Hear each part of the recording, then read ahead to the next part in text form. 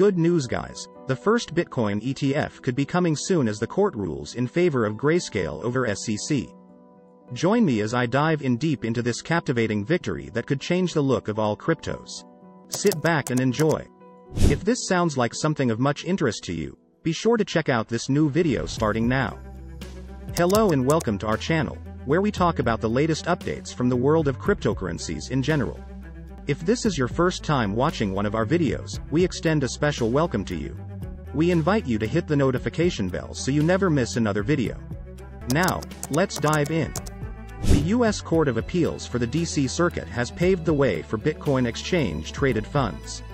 On Tuesday, the court sided with Grayscale in a lawsuit against the Securities and Exchange Commission, which had denied the company's application to convert the Grayscale Bitcoin Trust to an ETF.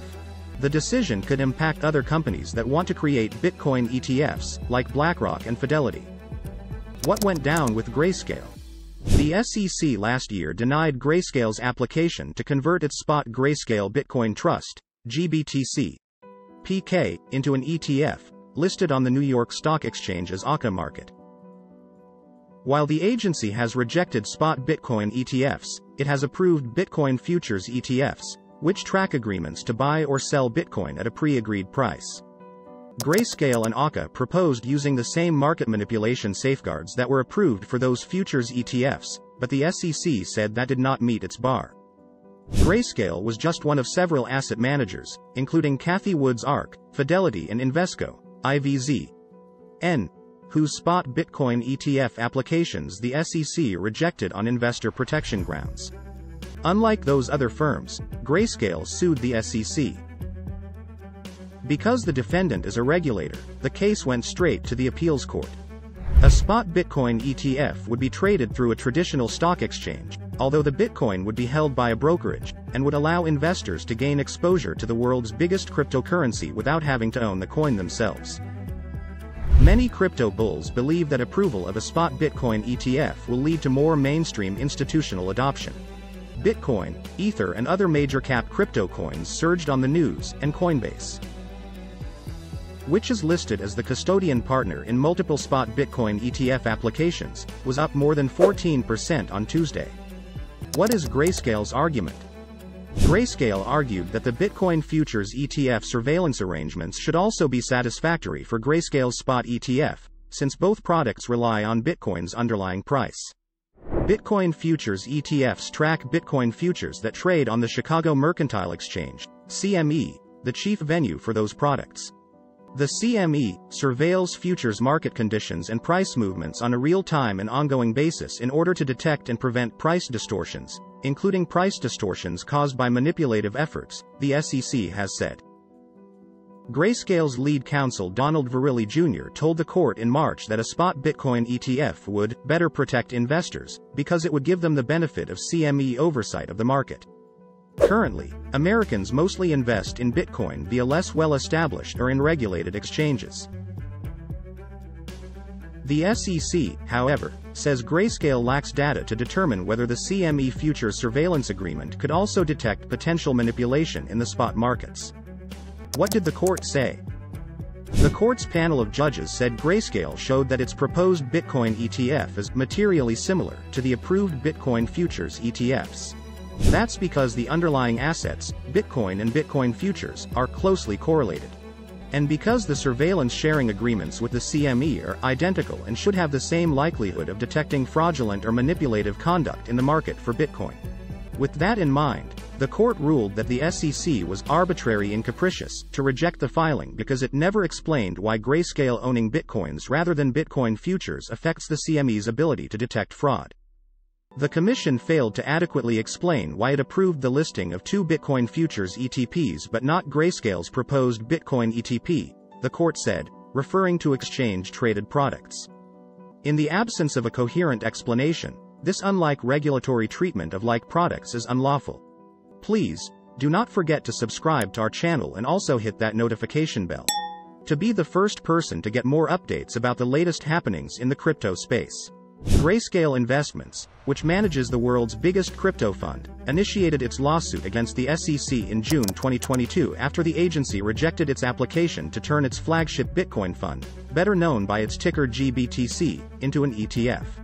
The company decided to pursue the ETF, which would be backed by Bitcoin rather than Bitcoin derivatives, after the SEC approved ProShares futures-based Bitcoin ETF in October 2021. The ruling faced multiple delays, but the SEC ultimately rejected the application last summer, citing failure by Grayscale to answer questions related to concerns about possible market manipulation and investor protections. "We are reviewing the court's decision to determine next steps," the SEC said in a statement.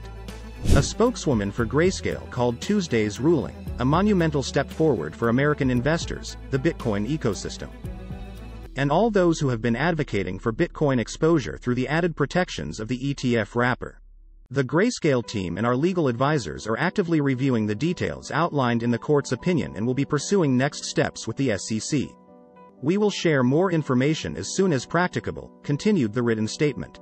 GBTC, which has $16 billion in assets under management as of Tuesday, was the first crypto product investors could trade in their brokerage accounts to get exposure to Bitcoin.